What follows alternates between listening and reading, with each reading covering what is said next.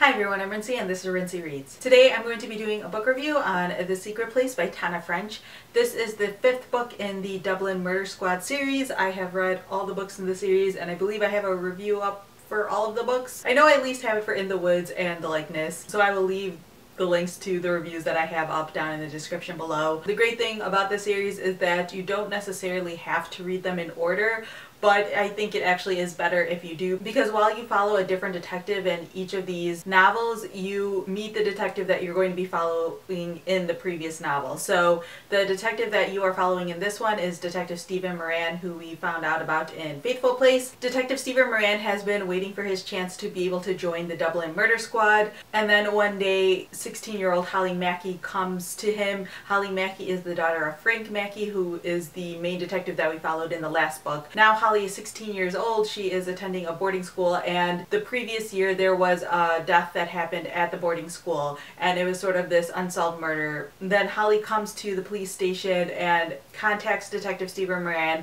saying that she has a clue that she recently found, or this message that she recently found that she believes is connected to the original murder. And so Stephen Moran, along with Detective Antoinette Conway, head off to the boarding school. Detective Conway was the lead detective in the previous case and got a whole bunch of flack because it was one of her first major cases and it went completely cold. And so they head off to the boarding school to try to figure out whether or not this clue is legit, where it came from, and to try to see if they can finally solve this murder. This book is really different from all of the other Tana French books that are out so far, and that was something that I was actually given a heads up about prior to picking this one up, or like right as I was picking this one up. Usually with Tana French's mystery books, it takes a little bit of time to be able to figure out obviously who the killer is in each of those situations.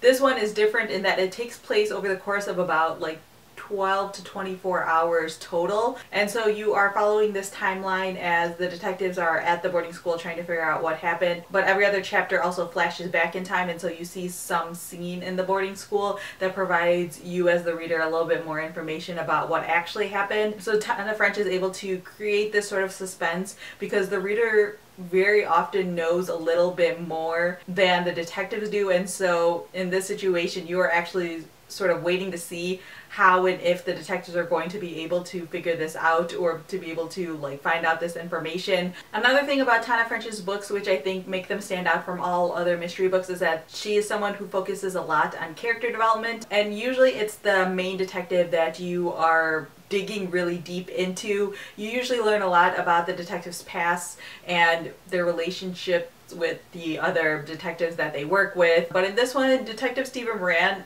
actually is more like a side character. The characters that you're learning about in this book are actually like the girls who are attending the boarding school, which I thought was a really interesting choice, and I think is part of the reason why I enjoyed this book so much. I love a good boarding school book, and I love a book that does a deep dive into teenage girls really well, and so I think that's really what drew me into this book more than the murder itself. I think The Secret Place is one of the more divisive books that Tana French has ever put out. I saw so many people who were on like all sides of the spectrum when it came to rating and reviewing this book. Some people really did not like this book, and I can completely understand why, because, you know, Stephen Moran isn't really anything to write home about, and the mystery itself, while dominant, I felt like, for me at least, the part that was most compelling were reading more and more about these teenage girls and about their friendships and about their relationship with each other and with the boys at the other boarding school, and just the rivalries and the different cliques and all of that sort of stuff.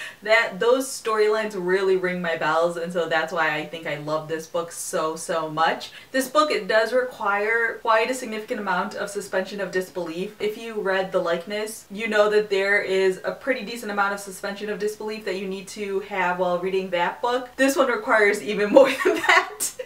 Which again is another reason why a lot of people probably didn't like this book, but I was actually completely okay with it. I don't want to go too much into detail about like how and why you need to suspend disbelief, because I feel like that's sort of part of the mystery. But if you are someone who likes their murders to be extremely straightforward, and murders as if you guys are all out there murdering people, if you're someone who likes their mystery novels to be really straightforward, then you might not like this book quite as much as all of the others. However, to me, I felt like in Broken Harbor and in Faithful Place, the mysteries themselves were such a large part of the story I found myself feeling a little bit burnt out and a little bit bored by those two books. And I feel like with The Secret Place, because Tana French takes such a different angle and such a different twist on it, I think again, I enjoyed it so much more than I thought I was going to. I mean, obviously, like, Tana French's books are, like, far and above, like, all other mystery books in my mind, but I felt like Faithful Place and Broken Harbor, while they were very good,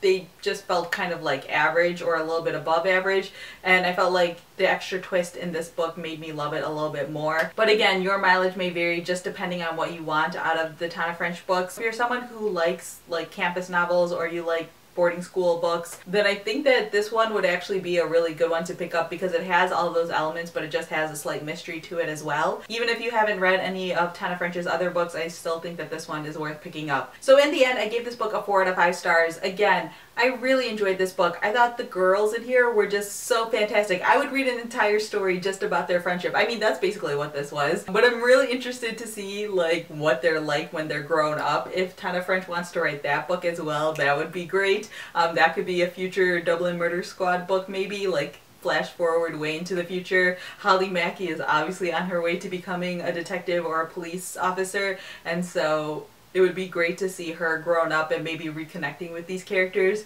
Maybe I should, like, email Tana French about this or something, because the more I'm talking about it, the more I'm liking it. If for some reason you're watching this and you haven't read any Tana French books, pick them up. Just pick them up already. They're so, so good. I really, really enjoyed them. I think that even if you're someone who doesn't really read a lot of mystery novels, her books would definitely appeal to you, because, again, it's more about the character development with Tana French's books than it is about the mystery. So yeah, those are my quick thoughts on The Secret Place by Tana French. If you read this book, feel free to leave a comment down below letting me know whether or not you liked it or disliked it. Even if you disliked it, feel free to tell me why, because I always like seeing sort of like opposing opinions to me when it comes to reading books, especially books that I really enjoy. I kind of like to see what are the flaws that really stood out to them. Or if you have any questions about this book or any of the other books in the series, you can always leave that down in the comment section as well. So yeah, that's all I have for now, and thanks for watching.